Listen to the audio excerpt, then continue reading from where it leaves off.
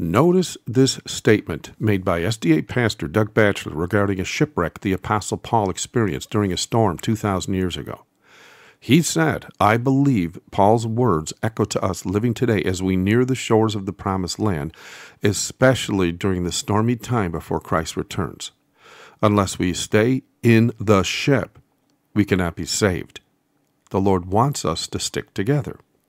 The shipwreck of Paul is used by most, if not all, SDA leaders to convince the people to stay in the church they all admit has fallen into apostasy, regardless of the fact that when apostasy begins, the Bible says the obedient must leave. Check out these verses when you get time, and especially 2 John chapter 1, verses 10 to 11, that says, "If there come any unto you, and bring not this doctrine, receive him not into your house, neither bid him Godspeed. For he that biddeth him Godspeed is a partaker of his evil deeds."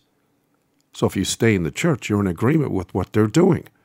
How, I ask, can these dear precious souls still in the SDA church possibly prepare for the coming of the Lord when they're doing the exact opposite of what he says his remnant people will do in Revelation chapter 14, verse 4, where it says, "These are they which follow the Lamb whithersoever he goeth."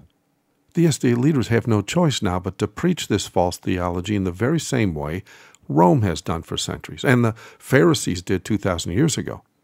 They know the only way to keep them in the pews is to lie to them, because the truth as it is written in the Word cannot be preached, because it shines a light on their sins. And the few that are left in the pews that seek truth are going to leave, and they know it. But then this is to be expected in the prophesied Roman SDA church of today. In fact, notice what Ellen White said about the remnant people leaving the SDA church here when you get time. Now notice what the Bible truly says about this shipwreck Paul experienced in its intended context. Check it out. It's in Acts chapter 27. Verse 31 says, "Paul said to the centurion and to the soldiers, Except these abide in the ship, ye cannot be saved." Well, the SDA leaders use this passage quite often, and especially since the 1980s when they changed their statement of faith so as to fall in line with all the other churches that are wandering after the beast in Rome. And I show the differences between the original Seventh-day Adventist statement of faith and their new one in this video. They use this warning of Paul in the book of Acts regarding staying in the ship in the hopes of slowing the prophesied exodus from the SDA church, claiming that as they go through the end-time storms, the people must stay with the church to be saved.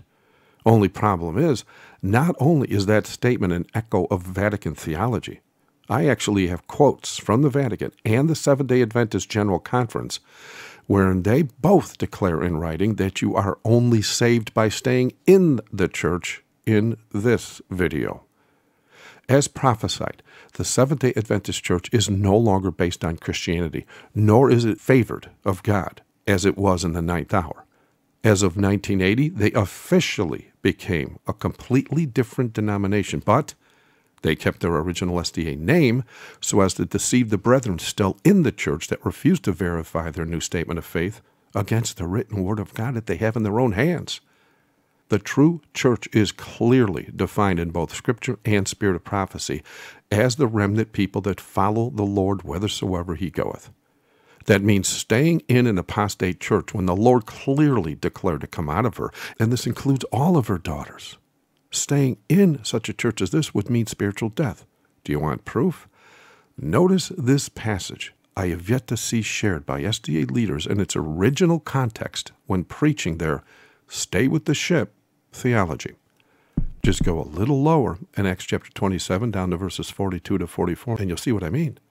It says, "And the soldiers' counsel was to kill the prisoners, lest any of them would swim out and escape. But the centurion, willing to save Paul, kept them from their purpose, and commanded that they which could swim should cast themselves first into the sea and get to land. And the rest, some on boards and some on broken pieces of the ship, and so it came to pass that they escaped all safe to land." As that ship was breaking up on the last day of its voyage, all on board were told to escape to safety.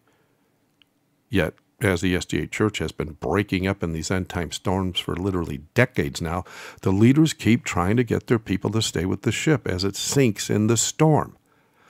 The modern-day SDA way of preaching is to avoid verses that confirm they twisted the truth. And this is not the first time the leaders did this.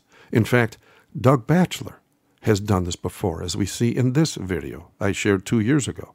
In it, I share how Doug was asked why he has multiple 501c3 contracts with the second beast of Revelation in that video, wherein he is yoking unequally.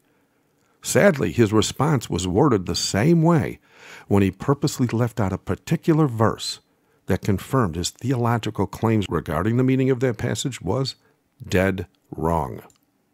You know, I'm not surprised at all that the SDA leaders twist the Word of God out of context this close to the end, and that it shows staying with the ship means certain death, as it has been falling apart in the storms for decades now. Worse yet, when peering into Paul's shipwreck with eyes that see, a more truthful explanation of the passage shows the SDA leaders are prophetically doing as expected when claiming their flock needed to stay in the pews, for in so doing will spiritually kill their flock to prevent their escape unto salvation, as those Roman soldiers wanted to do all along. But the mercy of God is still apparent, wherein the remnant has been granted a chance to escape. What's prophetically shocking here is, by convincing them to stay in an apostate church, they are killing the dear SDA people eternally, exactly as the Pharisees did unto their flock 2,000 years ago, and the Pope they send tithe to has been doing for centuries. If you study this up with a true and obedient faith, you will see that the Word of God clearly shows that all the prisoners, including Paul himself, escaped that ship when the storm was tearing the ship apart on its last day.